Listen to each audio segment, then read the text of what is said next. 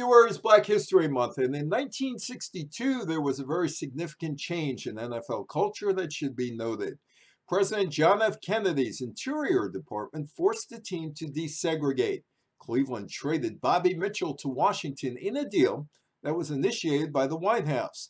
Cleveland got the NFL rights to Syracuse running back Ernie Davis. Washington owner George Preston Marshall, who never hid his racial views, did not hire any Negro players for his team. The federal government had decided to build a multi-purpose stadium in Washington.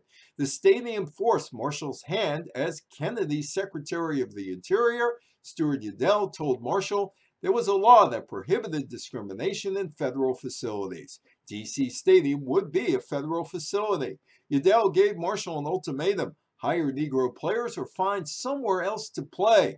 Marshall got a 30-year lease with the federal government only after selecting Davis and making the Mitchell deal.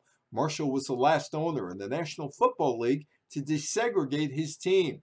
The NFL banned black players from 1934 to 1945, and there was some thought among NFL historians after Marshall's purchase of the Boston franchise in 1932, he had influence on other owners that led to the policy.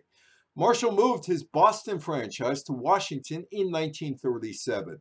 Marshall's team ran onto the field with the song "Hail to the Redskins" playing.